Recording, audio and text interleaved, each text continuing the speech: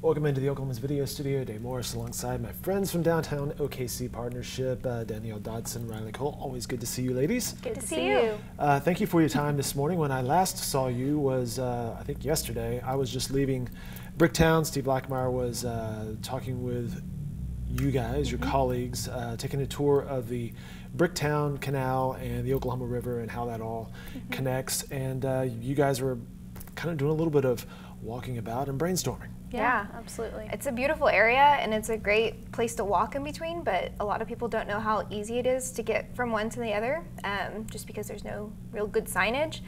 And so we, got together with Mike Knopp and Steve and Chad Huntington and kind of just walked the space to see what improvements could be made and what the possibilities are. So we're brainstorming, and hopefully in the future we can get something that can help visitors know how to get between the two, because it's super easy. It actually really is. Yeah. I think a lot of people may be confused about that, but it is super easy. Mike Knopp with the Boathouse District, Chad Huntington with the Bricktown water taxis, and I believe Chad has something new now that you can buy tickets and or get on the boats in multiple destinations, not just that one spot. There's an app, so if you go just to Bricktown, I think watertaxi.com, you can just pay online and they just scan your QR code and you can actually use it like a taxi. Just hop on and hop off and go to eat lunch and then go to Heyday or do whatever and just use it as like a transportation in addition to like a tourist attraction. So. That reminds me, let me just throw some questions at you guys. The meters that we see now on the downtown streets, that is also, you can pay by phone or by app or something. I've seen that on some of them. Have you tried it yet? I haven't used your phone yet. Is that implemented? That's new. I knew it was happening, but I didn't know, is it active? See, maybe I saw that over by City Hall. I could be wrong about that. Yeah. I think that's the long-term plan. Yeah. Right now, I think you still have to go back to the meters, but I do think they're working on that. So if it has been implemented, I'm not. Maybe they just haven't implemented it near our office yet. Right. If it's not on Robertus Kerr, I probably don't know about it. Yeah. Another question on that. Educate me on how these meters work. Now you plug in your license plate and then the duration of time, but then you're done, right? You don't have to go back to the car and put it in? You don't have to put a sticker in your car anymore, or how does that work? How do they know? Slip. They don't even have to get out of the parking attendants. I almost said meter maids, but that's not appropriate anymore. That's way back in the day. You don't have to get out. Back in the day of the milkman. And all people do it. But they just drive over and like look at your license plate and like punch it in, and so they'll know. And they only get out of the car now to actually issue you a ticket. So if you see them getting out of the car, you need a sprint. You better hustle, because they mean business at that point. But it's a lot easier than it was before, as long as you know your license plate. So just snap a picture of it when you're walking over to the meter, punch it in, and you're good to go. Yeah, I actually put it in my notes on my phone. Yeah. So I now actually remember it because I've done it a few times, but I know. I've parked on the street too many times. I have it memorized. Good stuff. See the things you learn on this segment. All right. There are various events coming up in the downtown urban core. Some of these are very interesting to me. Mother's Day coming up this weekend. Next week, the Art Museum has its third Thursdays. Yeah, Third Thursdays is a new event series that they're doing at the museum. So traditionally, they would have the $5 discount on Thursdays, and that's still happening, and they have the extended hours. But on the third Thursdays, they're having special promotions, so extra activities that you can do.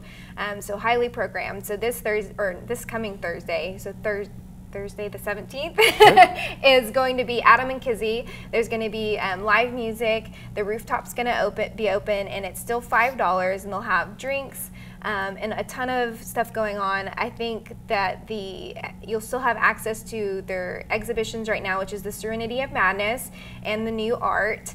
And then in addition, they actually have some animation experimentation, so you can create your own animated movie.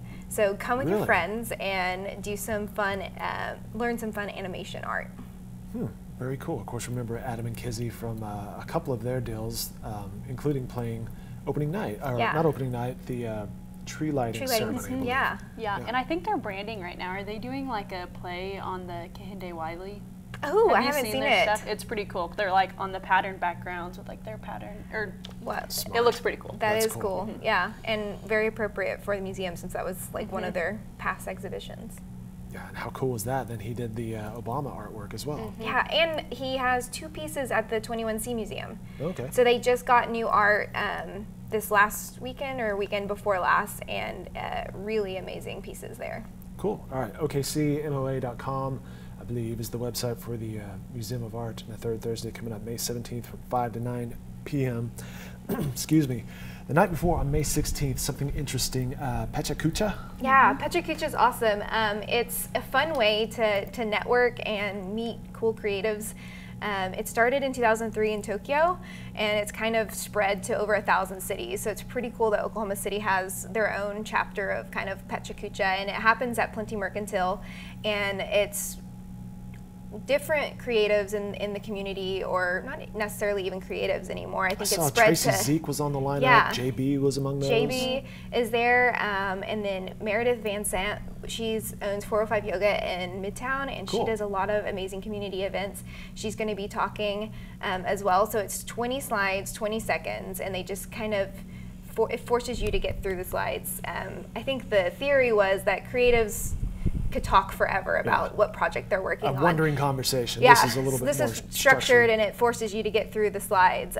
But then there's cocktails, or not cocktails, beer beforehand, and snacks, kind of just for a networking opportunity, and then you get to see what these amazing people in the community are doing. It's pretty fun. Interesting. That's May 16th. Starts at 6 p.m. As she mentioned, at the Plenty Mercantile. All right, now we were talking Bricktown earlier. A place that people do know how to find is the Chickasaw Bricktown Ballpark. The Big 12 baseball tournament, which brings a ton of people into Oklahoma City, is May 23rd through the 27th. And we should also mention that it's coming back, the Bricktown Beach. It is. It's coming back. So the Bricktown Beach will launch like Memorial Day weekend. Okay. And it kicks off with the Big 12 tailgating party. And so that's on May 24th, but then the tournament goes the 23rd to the 27th. Oh, there's our new Bricktown Beach branding. Nice. It looks great. Yeah, it's pretty fun. So the 23rd to the 27th is the Big 12 baseball tournament, and this is a double elimination tournament that features like the best of the best in the Big 12. OU and OSU both having good seasons this year, especially OSU. Indeed. OSU won last year, right? The championship? Not going to say I know that. But you may be right. Go Oklahoma! Man, great photos. Bricktown Beach, we're super excited about it. It's getting a facelift, getting some new seating and shade, and actually there's going to be like staff on hand that can check out games and just monitor it a little differently this year, and so we're super excited about it. And it's always a hit. It's open 24/7. It's free and open to the public. And then just later in the summer, July 20th, we are having My So-Called Band. They're going to be doing a concert. So that'll be super fun. So kicks off Memorial Day weekend with a Big 12 championship. And then on May 24th is the tailgating party. Awesome.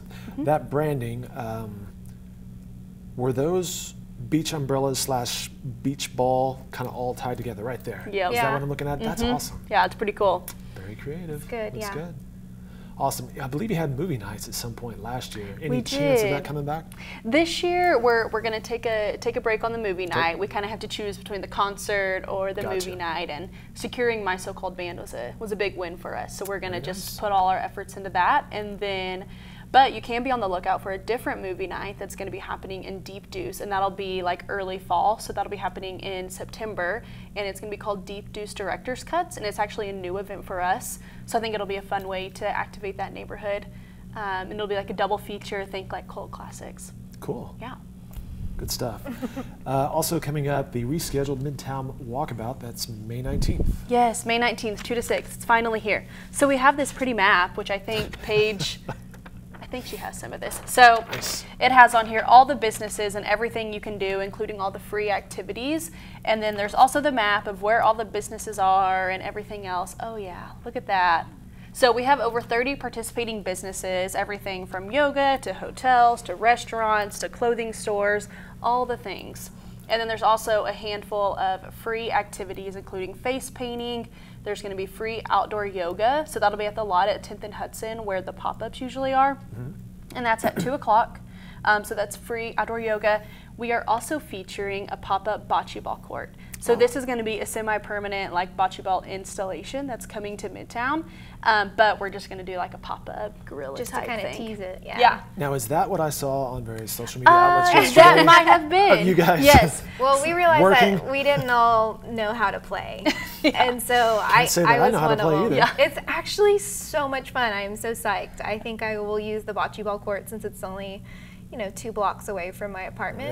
Yeah. Yeah. That is where I will be socializing with my friends. Yes, and it's going to be a really cool thing. So it's coming in at 9th and Hudson, so right across from Barrios, and there's going to be like gotcha. 2 bocce ball courts. There's going to be some new planters with nice plants and seating and a shade structure. It's going to be really cool and just another part of our placemaking efforts at DOKC. So that'll be happening this summer, but you can check it out, just a semi-permanent pop-up at the Midtown Walkabout.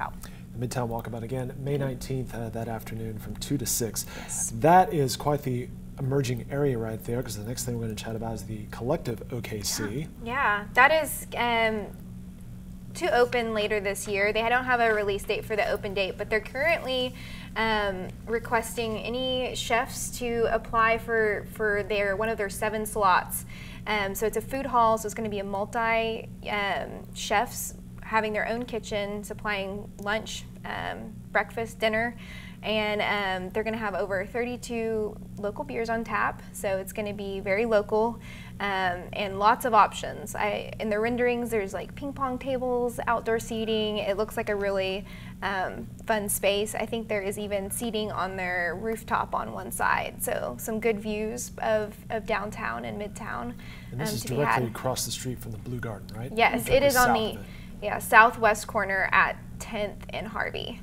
Kayla Baker and the crew there behind some of the development of that, I believe, or perhaps all of the development of that. That'll be an interesting space. Now, if you were, let's say, put on your chef hat, to apply for this, what would your food be? Ooh, I got it. Go ahead. So one of my favorite foods from outside of Oklahoma is a currywurst. What is that? Is that what you got in New York that one day? Yeah.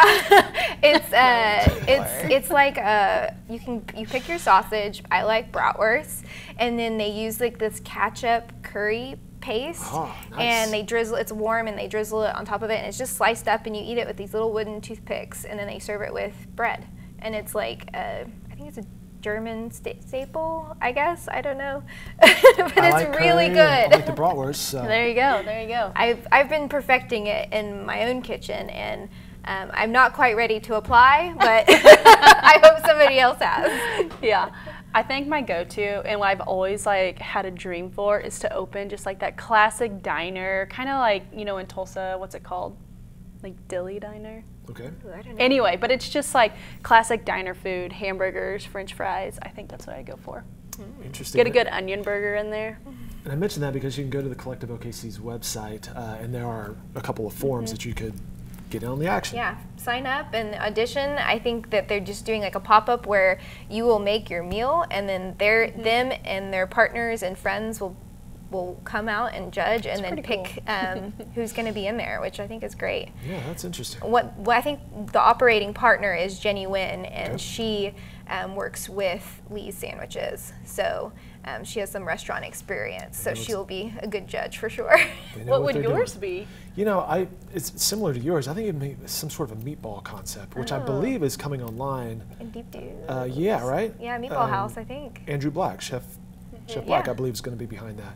I saw a meatball concept. We're getting way off topic here. in San Diego, It's food. but it worked well, and you could put any sort of. You can dress up a meatball in many different ways, much like a biscuit could be breakfast or savory lunch. Oh, that's very true. Yeah. Breakfast meatball. There you go. All right, I'm sorry, completely getting us off topic here. But a couple other things. You mentioned you would be at the bocce ball court in Midtown. Bike to Work Day is coming up. Yes. It is. Yeah. So just traversing Midtown was kind of the segue. Yeah. Just yesterday, our Mayor Holt, proclaimed next Friday, May 18th, as Oklahoma's Bike to Work Day, or Oklahoma City's Bike to Work Day. And Oklahoma City, the city of OKC, and us and ACOG have all worked together for to have a planned ride to the Myriad Gardens. So if you are in Mesta or Plaza, even Will Rogers Trail, they'll have a trail that's coming all the way to the Myriad Gardens. Meet for your ride. There's different times, start times between 7:15 and 7:23, depending on how far you are from the core. And then meet at the Myriad Gardens between 7:15 and 9 for free coffee from Junction Coffee. And then I think that they're going to have a breakfast item too. I don't know if it's coffee cake or toast, but courtesy of DOKC, we want everybody to experience riding to work, and we want to reward you with coffee and food. Cool deal. In addition to seeing you guys yesterday, I also saw you both at the marathon. Oh, yeah. That morning. You guys were covering and hanging out with family and supporting those who were running. You had your scooter. Yeah, I was. Which I think could qualify as ride to work. Yeah, it's not exactly bike. I will be riding a bicycle on Friday, but a fun thing that my husband and I do is scoot around. And so if you see anybody on a larger than child-sized scooter, it's not a razor. A kick scooter, not a motorized one, because there's some people around those. That's probably You're me. right. It is kind of in between motorized and the razor, but it looked really cool. People are into it until they realize I am using my body power to kick it, and then they're like, "Oh, I'll probably pass on that." Hilarious. It's fun though. It was really good to zoom around the course. It actually looked like you really could get around pretty fast. Yeah, things. you slowed me down when I started hanging out with you. Sorry. It's your fault. Much like this segment, there's just random conversation. All right, let's wrap this up. Speaking of that, cycling public art tour. Yeah, that's another thing happening this weekend. It's May 12th, and that's the city of OKC is putting that on. And I believe Brian Chambers with the museum is going to be kind of leading and talking that tour.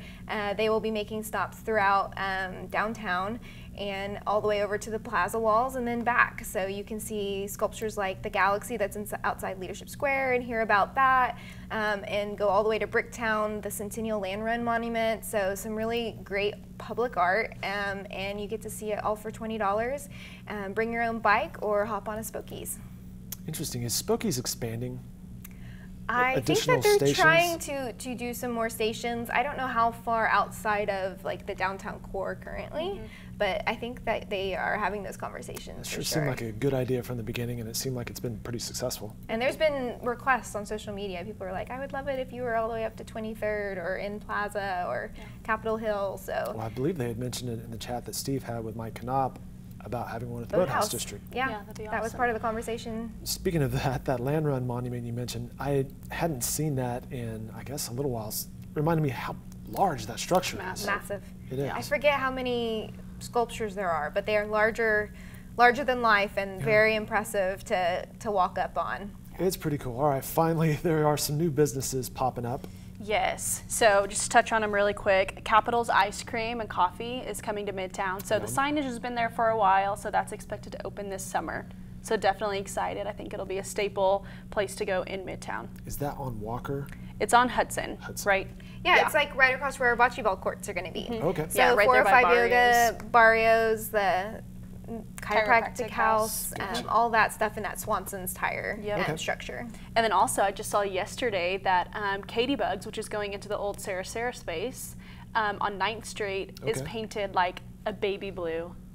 It's so cute. It's beautiful, yeah. Yes, it's so cute. Good pop of color across the street from that pink from Oklahoma Collective. Yeah. So they're opening soon, so definitely excited to have them in Auto Alley, and I think they'll be slammed. During the summer for sure, and wintertime with their hot cocoa. Hot cocoa is so good. All right, there you have it. More information and events, schedules, all sorts of stuff can be found on their website at downtownkc.com. Wow, we covered a lot of ground there. Yeah, we did. It was a lot. It was busy. It's summertime, or right. almost summertime. And you see right there, V-dubs on Feels like Auto summer Alley. today. All sorts of things happening. Ladies, I appreciate it. Good job. Thanks for Thank having you. us.